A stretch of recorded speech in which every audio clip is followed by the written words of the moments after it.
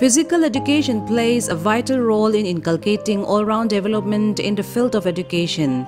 In pursuance of this, Memorandum of Understanding between Tata Trust, NEDA and Education Department was signed on 10 October 2013. 60 grassroots football training centers were set up in 6 districts, 16 in Aizawl, 14 in Lung Lei, 11 in Champhai, 7 in Serchhip, 7 in Kolasib district and 5 centers in Mamit district.